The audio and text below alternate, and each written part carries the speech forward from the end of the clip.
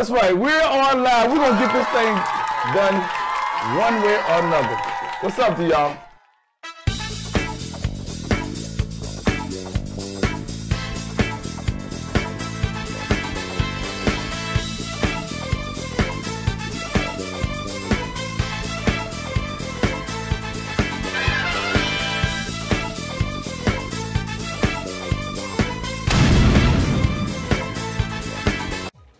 As we look into Isaiah 54, now he is writing to the nation of Israel, but he is also speaking into our lives today. And if you will remember, when we finished up Isaiah 53, we saw the rejection of the Messiah, Israel's Messiah, the Lord Jesus Christ. Now, they're waiting for a Messiah. Now, he's already come. He came 2,000 years ago, Jesus, born of a virgin, lived a perfect sinless life, and then one day he went to the cross and died for the sins of the world, and he died. He rose again the third day. He's alive today. Israel did not accept him at that time as their Messiah. They're waiting on a Messiah, and they will one day accept a false Messiah, the Antichrist, who will come on the scene at some point, we don't know when, after the rapture of the church, and he will fool Israel, if you will. He will deceive Israel into signing a 7-year covenant or peace treaty with them. And in the middle of that 7-year period, he will break that covenant, he will break that treaty, go into a rebuilt temple and proclaim himself to be God, demand to be worshiped. And of course, at that point, Israel, Revelation 12, will flee into a place. We think it might be Petra. Can't be dogmatic about that, but it's possible. But she will flee into the wilderness, and God will take care of Israel for 3.5 years. Then Jesus will return with his saints, you and me, if we're saved. I'm saved. I got saved 38 years ago. He will return with his saints to rule and reign not only over Israel, but over the entire earth. And at that point, Israel will accept Christ as their Messiah. They will embrace him. And it's at this point, Isaiah 54, that we pick up our study, because this is talking about the future of Israel, and not just Israel, folks. And here again, we know he's writing to Israel, but what happens to Israel will eventually happen to the entire world. God sent his son through the Jewish nation. And you know, I'll just pause here and just say, I am convinced that's probably the reason that the world hates Israel. You know, the devil hates the Jewish people. He does. He hates all people, but he especially hates the Jew, because it was through the line of the Jews that Jesus came and provided redemption for the entire world. Every person living, every person who has lived, every person who will be born. Now, not everybody will accept that, unfortunately, but it's available to all. And I'm convinced that's one of the reasons why there's so much anti-Semitism in the church today. And we have this replacement theology baloney that's going around today. And the devil has convinced everybody that Israel's through, and God has no more plan for Israel. Well, I think if you read Isaiah 54, you'll have a better view of this, because we find that God does have a plan. He says in verse 1, "Sing, O barren, thou that didst not bear, break forth into singing and cry aloud, thou that didst not travail with child. For more," notice this, "are the children of the desolate than the children of the married wife, saith the Lord." He continues here. Now, in verse 2, in verse 1, he tells them to sing. So we know we're talking about the beginning of the millennial reign of the Lord Jesus Christ. We're not talking about the current age, because, my friend, there's not a whole lot of singing going on in Israel. I'll just tell you that right now. Not a whole lot of singing. There's a whole lot of confusion right now. I saw yesterday where Prime Minister Netanyahu, who was one of the greatest, and I'll just go on record and say this, Prime Minister Benjamin Netanyahu was one of the greatest prime ministers Israel has ever had. he did more for Israel in 12 years than a lot of leaders have done in years, because he loved Israel, he loved his people, and he was not willing to compromise. And the New World Order, I'll just say this, and I'll probably get flagged for it, and I don't really care anyway, so it don't really matter. The New World Order had to get rid of two men. They had to get rid of Donald Trump because Donald Trump stood with Israel, and he proclaimed something that God already made known, and that was the fact that Jerusalem was the capital of Israel, and he stood with Israel. And of course, the New World Order had to get rid of Benjamin Netanyahu. Well, they've succeeded in getting rid of both men. Now, these men weren't perfect. Let me just say that right off the bat. We don't worship them. We know they are men. They're not perfect. God used them for his purpose. So, now, is God upset about all of that this morning? No, God is not upset. God works his plan. If you study the Old Testament, if you study the Bible, you know that God brings men, puts them in his place where he wants them to be. When he's through with them, he takes them away, puts them somewhere else. And I believe that's what's happened here. Now, what will happen with this new fella who is... let me explain to you what has happened in Israel. I'll just take a brief break from this text here. And what has happened, you've got an ultra-conservative party in Israel who did something very unusual. They aligned themselves with the most liberal parties of Israeli politics. They got together and said, we want to form a government, all for one purpose. They wanted to get rid of Netanyahu, and they did that. And they will pass laws. I guarantee you, over the next few years, they're going to pass laws in such a way that Prime Minister Netanyahu cannot ever run personally again for Prime Minister of Israel. They're going to fix it to where he can no longer be, and it's going to happen in this country too. The left wing in this country will fix it to where certain people will not be able to run for president again, and so they're going to have their way, and that's fine. They're going to have their way, and that's okay, because hey, God has a plan.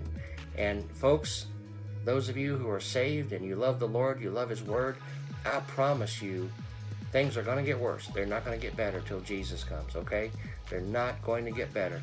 The world is going to get worse and worse, and the New World Order is going to take over. It's in the process of doing that now.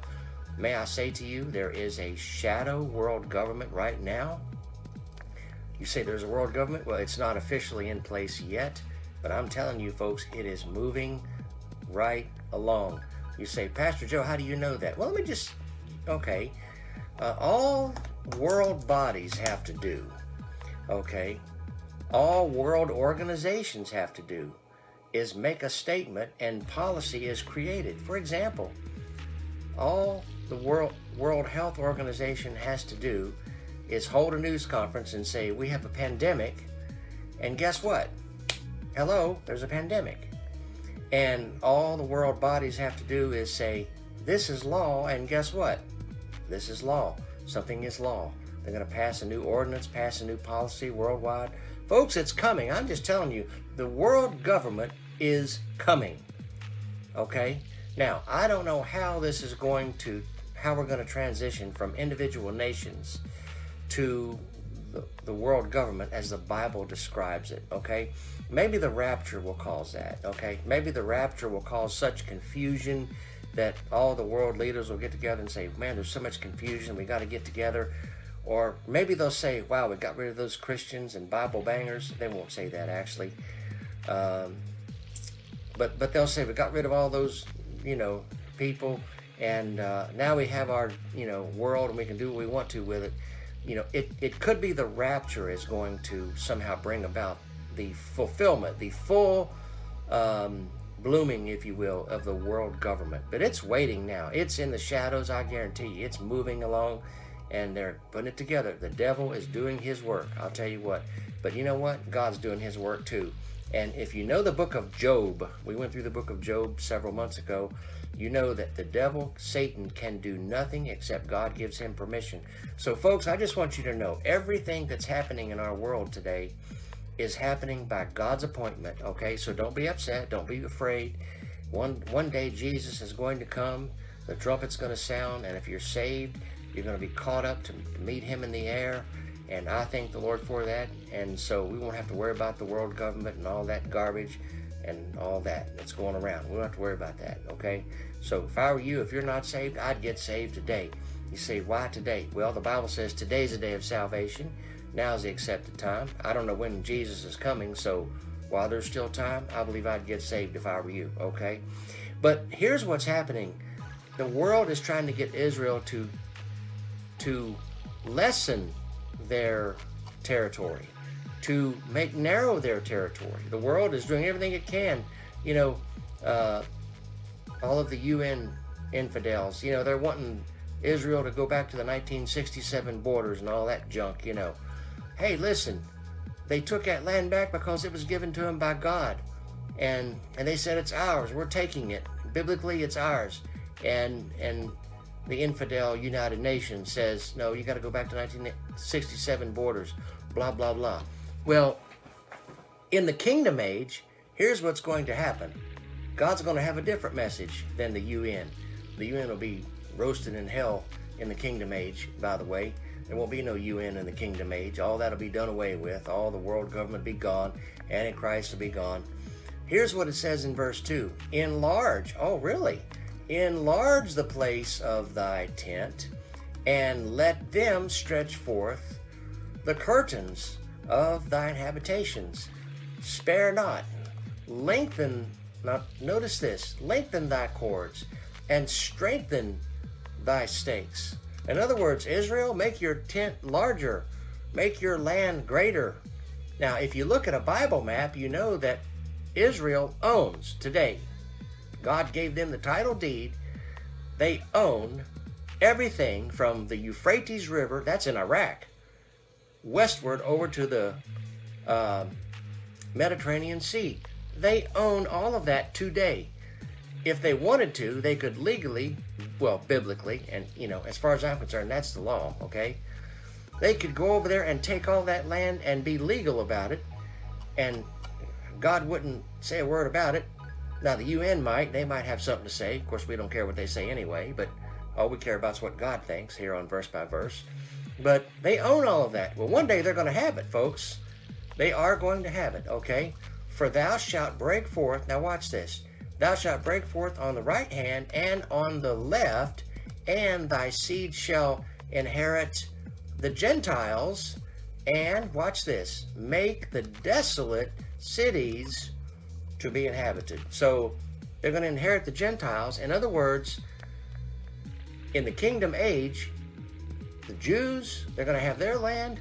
Christ will reign over not only the Jews, but over the Gentiles, the whole world. That's what we're trying to say. Fear not. Now, they're fearing today, but he says in the kingdom age, in the future, and he's telling us today, fear not. Why?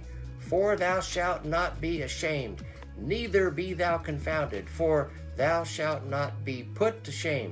For thou shalt, notice this, forget the shame of thy youth. God says, I'll wipe it away, and shalt not remember the reproach of thy widowhood anymore. God says you're going to forget all of your past. I'm going to wipe it clean. You won't remember that. For, watch this, verse 5, thy maker is thine husband, the Lord of hosts is his name, and thy Redeemer, the Holy One of Israel. Now, here again, Israel today is not looking to God, okay? I'm just telling you, they're not looking to God for redemption. They're looking, well, right now they're looking for, you know, themselves. But they're waiting for a Messiah, a false Messiah, and they're going to accept him. But one day they'll accept Jesus as their Messiah. Now watch this. The God of the whole earth shall he be called. Now, in the kingdom age, there won't be any idolatry, okay? In the kingdom age, there's only going to be one Lord. Jesus said, I am the way, the truth, the life. No man comes unto the Father but by me. And he meant it, folks. And there is only one God. You say, well, I don't believe that. Well, you know, that's okay. That's your choice, but I'm just telling you what the Bible says. And here on Verse by Verse, we tell you what the Bible says, okay? And He's the God of the whole earth. Now, he's the God of the whole earth today, although men don't accept that. And he'll be the God of the whole earth during that age as well. He says, for the Lord hath called thee as, okay, so he's comparing it here, as a woman forsaken and grieved in spirit, and a wife of youth, when thou wast, notice this, when thou wast refused, saith thy God. He's making a comparison. I've called you as, I'm comparing you to a wife. He's not saying you are a wife. He's saying I'm making a comparison. God speaks in language that we can understand. That's why he does this, okay? Now, he says, for a small moment have I forsaken thee. Now, you can understand this because in 70 AD, the Jews rejected their, in 33 AD, when Jesus died, they rejected their Messiah, and in 70 AD, God said, okay, I'm going to disperse you. Now, some people have a problem with that today. Some Orthodox Jews and some Jews that are unorthodox, as far as, just in Jews only in heritage, they are upset because they say, well, God has forsaken us, then how can we believe in a God that forsook us? And notice what he says here. He does say, I have forsaken thee, but with great mercies, for a small moment I have forsaken thee, but with great mercies will I gather thee. Okay, let me read verse 7 again so we can make sure it's clear. He says, for a small moment have I forsaken thee, but with great mercies will I, in the future, will I gather thee. In a little wrath I hid my face from thee for a moment, but with everlasting kindness will I have mercy on thee, okay? Will I have mercy on thee, saith the Lord thy Redeemer. So, now, we take the Bible literally here on verse by verse, okay? We're not going to allegorize it and all that stuff. When God says everlasting, that's exactly what he means, amen? And he says with everlasting kindness. Look at verse 9. For this is, now, he's going to compare it again. He's going to use an illustration that we can understand. Okay, so if you know your Bible, which I strongly encourage you to study, you will know what he's talking about here. Verse 9, for this is as the waters of Noah unto me. Okay, so God says, just like I made a covenant with Noah, I'm going to make a covenant with you. Watch what he says. For as I have sworn that the waters of Noah should no more go over the earth, so have I sworn that I would not be wroth with thee, nor rebuke thee. So God is saying, I'm going to take you in again, and I'm not through with you. So if you're in that camp this morning that believes that God is through with Israel, that the church has replaced Israel, and if you believe that, my friend, you're in error. I love you this morning, but I'm just telling you. Morning, Anthony. How you doing, buddy? And I'm just telling you, if you're in that camp this morning, understand Isaiah 55 has a different message than that. He says, I will turn to you with everlasting kindness forever and ever. Now, watch verse 10. He says, for the mountains shall depart, and the hills be removed. And of course, if you read the book of Revelation, you know that the typography of the earth is going to be changed dramatically during that age. He says all this is going to happen. But my kindness shall not depart from thee, neither shall the covenant of my peace be removed, saith the Lord that hath mercy on thee. If you are Jewish this morning, listen, I'm telling you, Jesus is the one you need to be turning to. He is the one who's going to redeem Israel one day. Jesus, turn to him. Turn to the Messiah, the Lord Jesus Christ. And if you are Jewish, let me just say this to you. Jesus fulfilled in his first coming every prophecy of the Old Testament regarding his first coming. There are hundreds of them. And just as he fulfilled the first coming prophecies, he will also fulfill some of the prophecies we just read in his second coming. Jewish friend, you can trust Jesus, your Messiah. He is the one who came. He died on a cross for you 2,000 years ago. He shed his blood for you. And if you will come, and even if you're not Jewish, if you're Gentile, he will redeem you this morning. You say, well, Pastor Joe, how can I get saved? believe on the Lord Jesus Christ, and thou shalt be saved. And as a bonus, he wants to save your household too. He says, believe on the Lord Jesus Christ, and thou shalt be saved, and thy house. And that's what Paul and Silas told the Philippian jailer there in the book of Acts. And it's as simple as ABC. We say this every week. And verse 11, O thou afflicted.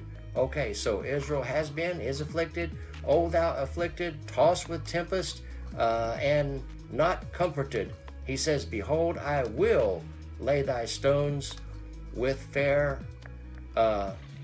colors. Now, this could be a reference to the beautiful future, yet future, New Jerusalem that's going to be built after the kingdom age. When I say kingdom age, I mean by that the 1,000-year reign of Christ, and then on into eternity. Okay, his kingdom will have no end. It will last for 1,000 years, and then, of course, the great white throne judgment of all the lost, and then the heavens and the earth will be destroyed, to be burned up, and then he'll create new heavens and new earth. Revelation 21, and that will last forever and forever and forever. Amen. And I'll tell you what, that kingdom, it'll be a wonderful place to live. And so this could be what he's talking about here. He could be talking about the New Jerusalem with colors. Now watch this. And lay thy foundations with sapphires. Okay, so this is some of the rocks that are used in Revelation 21 to describe the new city.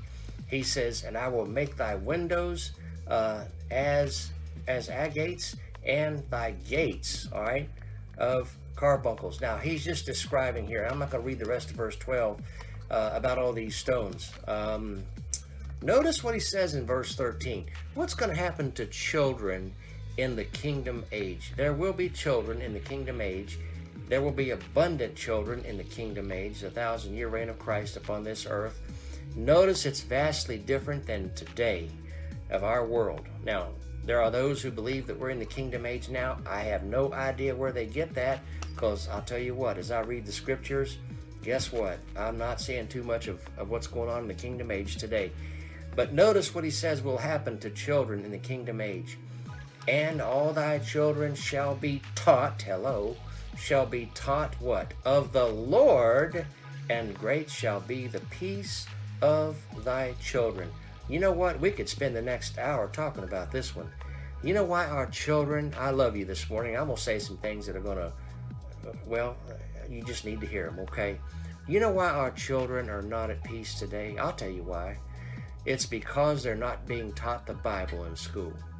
You know, one woman, now I'm not anti-woman, I happen to be married to one, so I'm not anti-woman, but it just happened to be a woman, her name was Madalyn Murray O'Hair, single-handedly got rid of the Bible out of our public schools in this country back in the 60s. And they got rid of prayer a year later. And you know what? Ever since then, ever since they got rid of the Bible and prayer out of public schools, then our children have been less and less at peace every year. And are you going to sit there and try to tell me that your children, and I say your children, I don't necessarily mean your particular children who live in your home, but I mean the children of our age today, are they living at peace? Okay, so let's talk about how they're living. Well, let's see. There are children who are living in cities, and they walk out, and they may end up in a drive-by shooting. Let's see. Our children are going out, and they don't know if they're going to be picked up off the street by some pedophile who wasn't taught the Bible, and he wasn't taught right from wrong when he was a kid and growing up about morals. Oh, really? We're in the kingdom age? Oh, okay. So you're saying we shouldn't teach the Bible to children in public schools? Oh, really? Now we have a generation or two of people who have grown up without the light, and how are they living? How are they living? Children are not at peace. In fact, children in the womb are not even at peace today, because we're taught today in our schools. It starts in the schools, folks. I love you. It starts in the schools. It starts at home. It starts in the schools. And the children, listen to me. Listen to what I'm saying. The children of the 60s were the parents of the 80s. All right? Children of the 70s were the parents of the 90s. Okay? They were not taught the Bible, generally speaking. The children of the 80s were the parents of the 2000s. Now watch this. The children that are born in the 90s, several generations down the road, who were the children of the 70s, guess what? We're not taught the scriptures. And I'm just trying to weave a web this morning of generational information. I'm giving you generational information to teach you, try to show you that for years the Bible has been thrown out, and we now have 2 or 3 generations that are not living at peace, and children even in the womb are not safe. They're not at peace today because a woman can go down the street from her house to an abortion clinic and have that child killed, and the defenseless little babies, they're not at peace this morning. The children living outside the womb are not at peace. I wonder why. Well, my friend, in the kingdom age, they will be taught. All thy children shall be taught of the Lord. So, are you saying we should teach our kids the Bible? Absolutely, that's what I'm saying. And that's the answer, okay? And great shall be the peace of thy children. You want your kids to live at peace? Raise them up in the nurture and admonition of the Lord. And fathers, I'm going to tell you something. It is not the school's job to educate your children. Now, having said that, you may send your kid to school, and I'm not saying you should homeschool all of your children, although that's not a bad idea these days, I will admit. That's not a bad idea. But I am saying, if you do send your kids to school, you need to make sure you know what your kids are learning, okay? Make sure you know what's in the curriculum.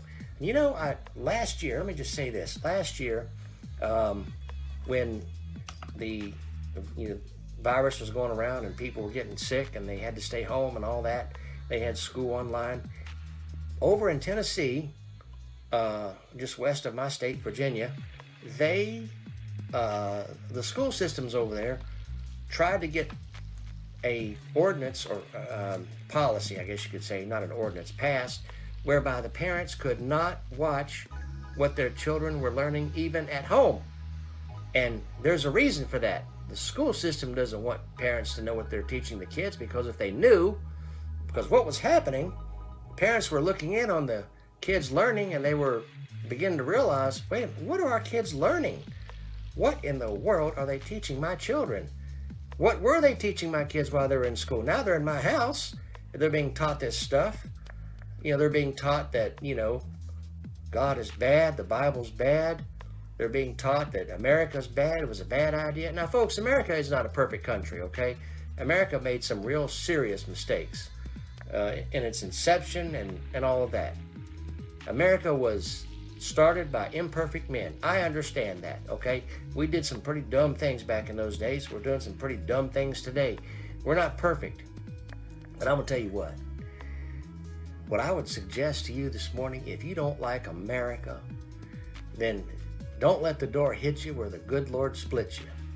I mean that with all my heart. If you don't like, hey, today's Flag Day, and I should have had a flag here in the office. I don't have one here right now. I should have had a flag in the background. And thank God for America. Thank God for the flag.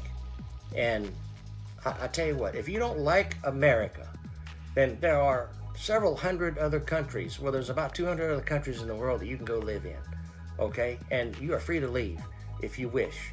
And if you don't like the country, then you don't have to stay here, okay? And there's nothing wrong with that. Our country's not perfect, but I'll tell you what, there are people that are trying to get to it. Must not be too bad, amen? There are a lot of people flocking to this country, and so I'm just saying, okay, in righteousness, verse 14, shalt thou be established. The kingdom age is going to be a righteous age, okay? Thou shalt be far from the oppression, for thou shalt not fear. And, watch this, from terror. Oh, we have terror today, but in that day they're going to be far from terror, for it shall not come near thee. The kingdom age is going to be a peaceful age to live in. Can't wait to get there. Can't wait till Jesus comes. That's going to be so exciting. And I know some people, they say, well, you pre-trib people, you're escapists and you want to escape. And you know what? I plead guilty to that because I read the book. I know what's coming in the tribulation period. I don't want to be here. If you want to be here, help yourself. Okay? Verse 15.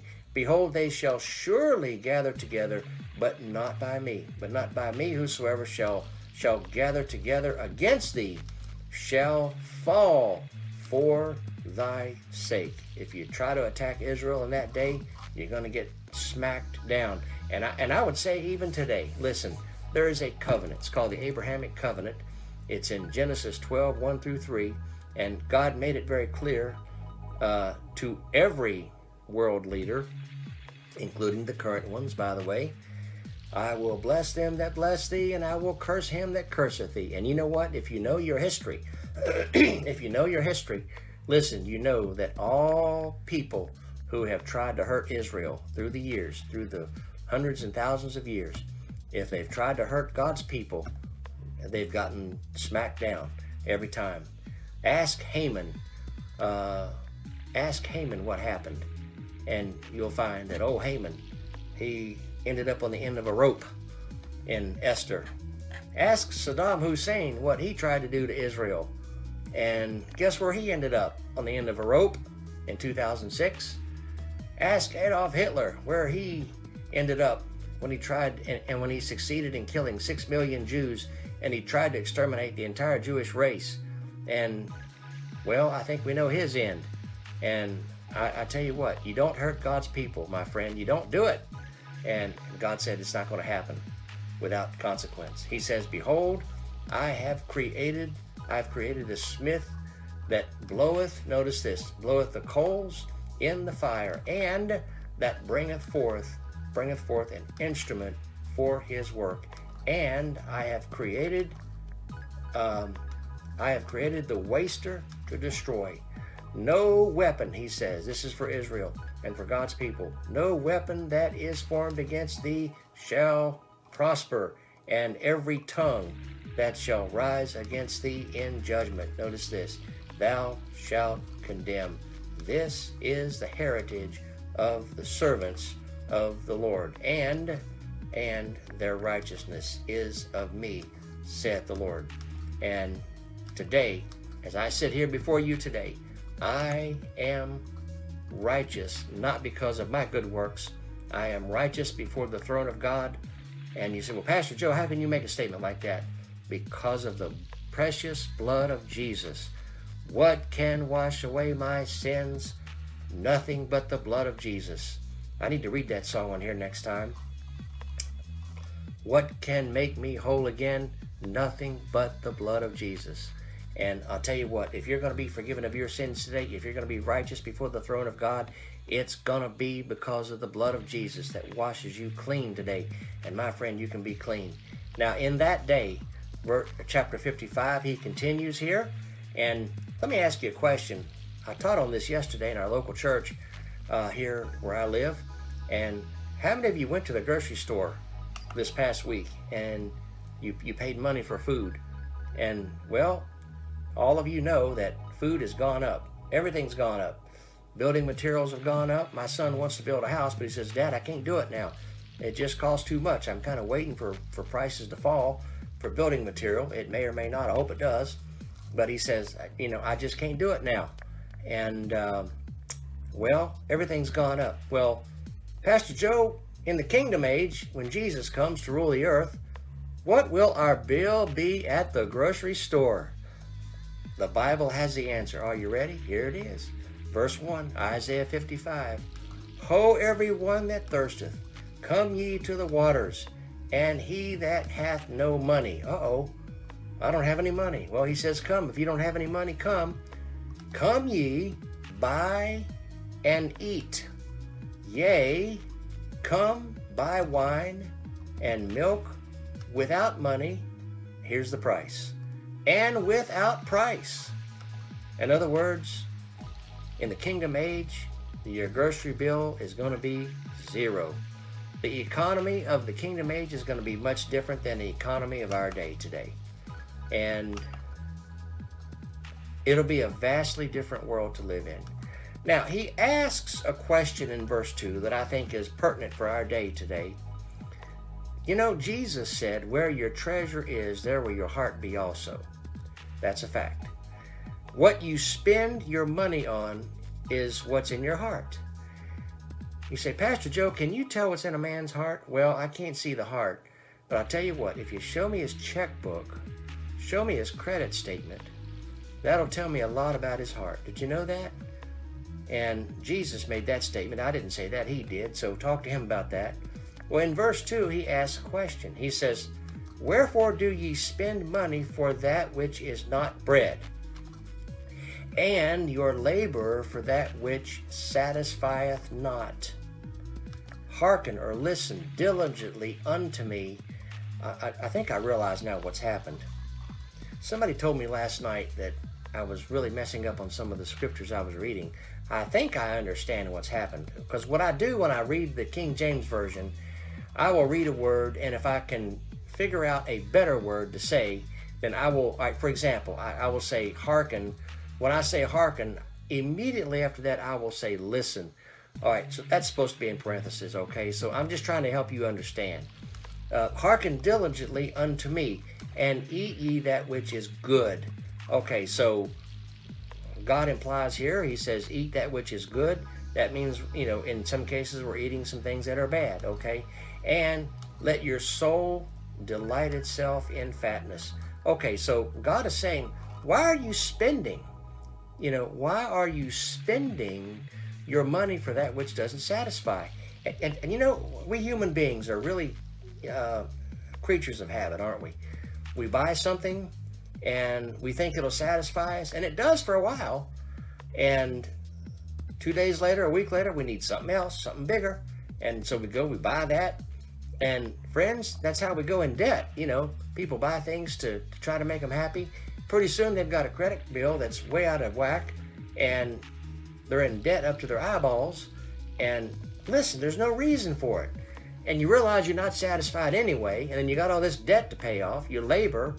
No wonder people have to work 3 and 4 jobs at a time.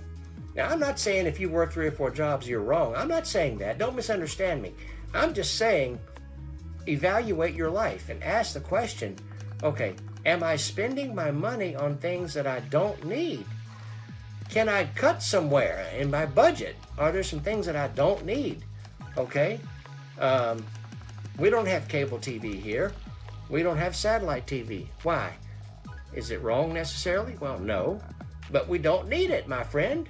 And I'm not giving them $120 a month to watch TV. And we've got hundreds of channels, and we'd never watch all of them anyway. And so, friends, we said, okay, you know, 11 years ago, we done away with it. We said, forget that. Okay, we don't need it, okay? Do you need that new car? Well, okay, not really. Well, can you buy a nice used car?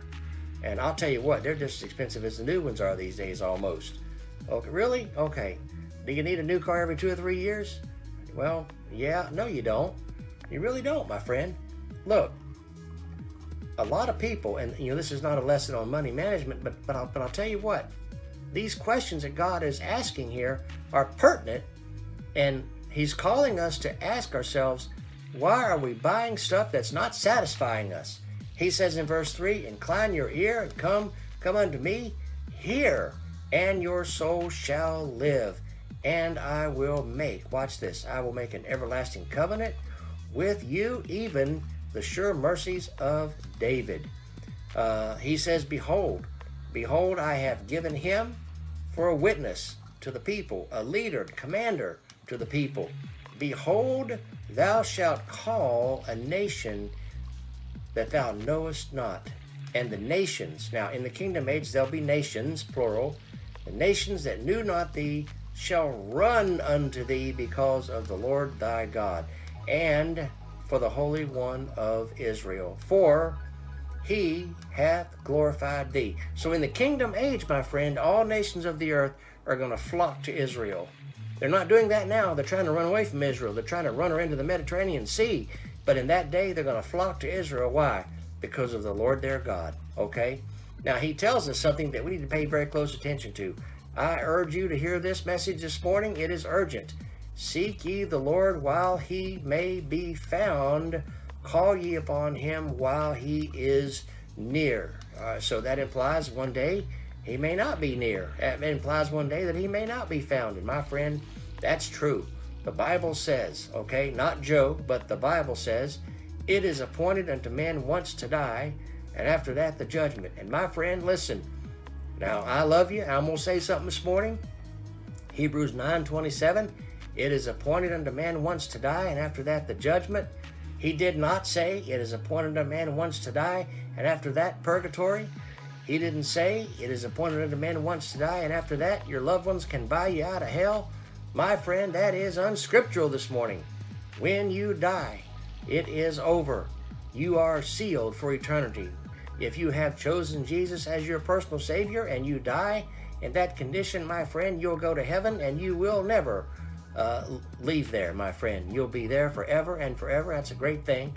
But my friend, just the opposite is true. If you die without Jesus Christ, if you don't have your sins forgiven and washed away by the blood of Jesus, when you die, you'll go to a devil's hell and you will not leave it. My friend, the Bible teaches us in Luke 16 about a place called hell that men go to when they die without Jesus Christ. And I'll tell you what, the rich man, he's still there today, my friend, pleading and begging for just a drop of water to be put on his tongue, because he said, I'm tormented in this flame. And my friend, he's still there today, pleading and begging. He wanted someone to go and tell his brothers about this place. And Father Abraham said, no, they have Moses and the prophets. They've got the Word of God. And no, he says, if you send somebody and they testify of this place, if somebody comes back from the dead, they'll listen. And God says, no, that's not going to happen, my friend. He says, if you will not listen to the Word of God, you won't be persuaded. If I could bring someone into this room this morning to talk to you on this broadcast who's been in hell and try to convince you that hell is real, you wouldn't believe it, my friend. You wouldn't, because the Bible is very clear. It's His Word that you need to believe this morning.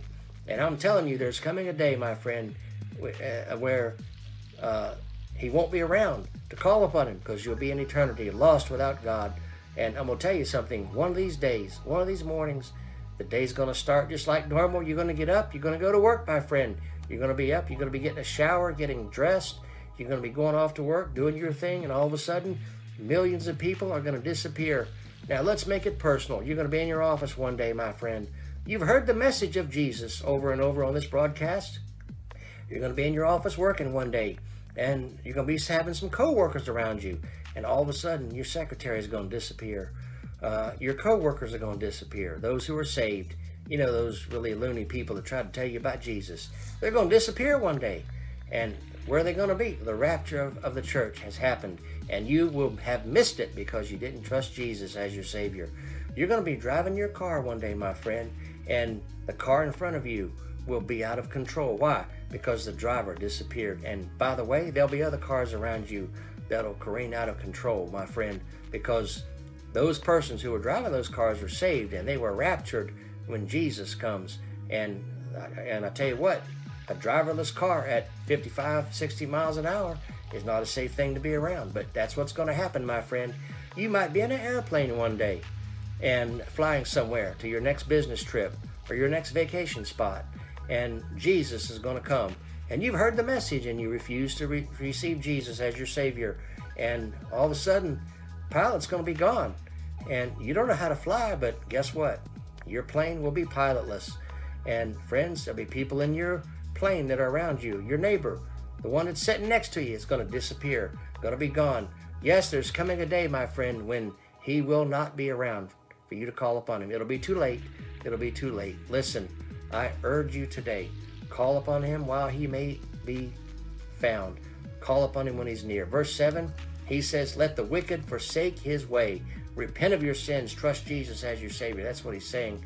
Now notice this. And the unrighteous man his thoughts, and let him return unto the Lord, and He will have mercy upon him and to our God, for He will abundantly pardon.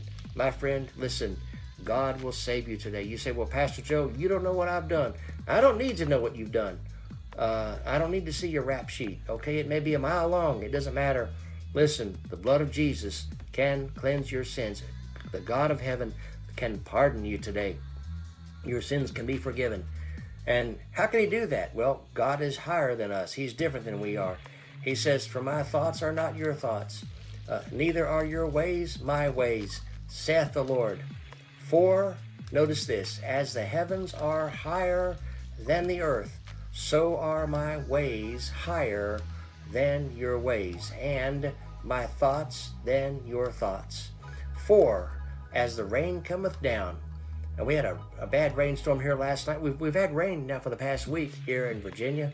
That's a good thing. Now watch this. As the rain cometh down, and the snow from heaven, and returneth not thither, but water the earth, and maketh it bring forth and bud, and it may give seed, that it may give seed to the sower and bread to the eater. So that's where your food comes from, okay? So shall my word be that goeth forth out of my mouth, God says. It shall not return unto me void, but it shall accomplish that which I please, and it shall prosper in the thing whereto I sent it. That's what the Word of God does. It goes forth and it does its work. You see, that's why I teach the Word of God, verse by verse, chapter by chapter here on Verse by Verse, because, friends, I believe the Word of God is powerful, and it will do the work it needs to do in your heart and my heart. Now watch this, verse 12. For you shall go out with joy, and be led forth with peace. The mountains and the hills shall break forth before you into singing, and all the trees with the field shall clap their hands. Now, that's not literally. Now, this is poetic, and this speaks of creation. In the kingdom age, creation will be bright. It'll be cheerful. Even the creation will demonstrate the glory of God in that day. Instead of thorns shall come up the fir tree. So in that day, the curse will be lifted. There won't be any thorns anymore. There'll be trees. And instead of briars. Now, you know what a briar is. I tell you what, I've been in the field as a boy when we purchased some land in Louisiana where I used to live in 1976. We moved out to the country. We lived on 3 acres of land. And as an 8-year-old boy, I was so excited. Oh, I live on a farm.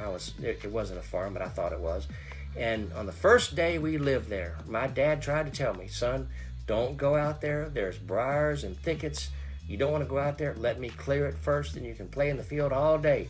Well, of course, as an 8-year-old boy, I was fascinated by that. I wanted to be in the field. I wanted to be a farmer. And I got my boots on. I went out. I went into the field. And sure enough, I got into the briar patch. And I'll tell you what, they hurt, okay? And he had to come and rescue me and get me out of that briar patch, bring me in. Well, in the kingdom age, there won't be any briars. Instead of briars shall come up, watch this, the myrtle tree. And it shall be to the Lord for a name and an everlasting sign that shall not be cut off. It'll be forever and forever. Well, the next time we will pick up in Isaiah 56. And so let's end today by just simply asking you the question. Folks, I don't mean to be hard. I'm really not wanting to be hard, but listen, let me ask you a question today. If you were to die today, oh, now, Pastor Joe, now, come on now. I went to the doctor last week, and he gave me a clean bill of health. I've got all my test results. Man, I'm as healthy as a horse. That's wonderful. I thank God for that. You know, at age 53, I'm in pretty good health. And I'm glad of that, you know? But listen, if you were to die today, do you know for sure you go to heaven? Listen, if Jesus were to come this morning, it's still early, my friend. You know what? It's still early. It's, let's see, where I'm at, it is 9:25 a.m. I'm getting started early this morning. But listen, Jesus could come this morning. If he comes today, are you ready to meet the Lord? You say, Pastor Joe, how can I get ready? How can I know for sure I'm going to heaven when I die, or if Jesus comes? Well, it's really that simple. It's really simple. It's as simple as A, B, C. A, are you willing to admit to God? Just admit to God, God, I'm a sinner. God, I've broken your law. I know I've done wrong. I've done those things that which you say is wrong. I'm a sinner in need of a Savior. The Bible says we've all sinned, come short of the glory of God. Romans 3:23. The Bible says there is none righteous, no, not one. None. Out of all the people living on the earth today, there is none righteous, no, not one. The Bible says that the wages of our sin is death. That's the sentence that God must pass upon man. But, Jesus walks in and says, Father, I'm going to die. I'm willing to take the price. Don't sentence him to death. You've already sentenced him. The sentence must be carried out, but I'm willing to die for the people. Jesus took my sins. He took yours. He took our death on the cross. Do you believe that this morning? Are you willing to admit you're a sinner? If you are, believe on the Lord Jesus Christ. How do I do that, Pastor? You place faith in Jesus and Jesus alone for salvation. You believe on him. You put trust in Christ and Christ alone for salvation. And if you do believe that, then just simply call upon him. I invite you right where you are to just bow your head. Lord, I'm a sinner. I need Jesus as my Savior. Lord, would you forgive me? Would you cleanse me? And you know, prayers don't save people, and I hesitate when I do this because, I don't want you to file a prayer away but some of you may not know how to talk to God and get saved, but you know what? It's just as simple as just asking God to save you, telling him you're a sinner, confessing your sins, telling you you need to be saved. And you know what? He that cometh to me, John 6, tells us, I will in no wise cast out. If you'll call upon him today and mean it, he'll forgive you, he'll save you, give you a home in heaven, he'll give you a new life, and you can start living for him. Oh, listen, I know it's 2021. It's a modern era. We're in the 20s of our generation. But listen, that old gospel, as one evangelist I used to know still says today, that old gospel still works. Get saved today. Trust the Lord as your personal Savior. And if you did get saved, send me a message, a private message if you want to, or just a comment on the video. Say, I trusted Christ, my personal Savior. Love to hear it. Or if you are saved, if you're encouraged by the messages, hey, love to hear that too. Prayer requests, whatever the case may be, we'd love to hear about it. Okay, let's pray. Father, we come, be with everyone that heard today. Lord, don't let anybody go to hell that heard the message today. And we thank you for what you're going to do. Encourage the believers, Lord. It's a crazy world we live in, but the kingdom age is coming. In Jesus' name, amen. All right, listen, I'll be on later in the week, and we'll be in Isaiah 56. I think 56 and 57. I'm not sure, but we'll certainly be in 56. So God bless you until later in the week. Have a good week.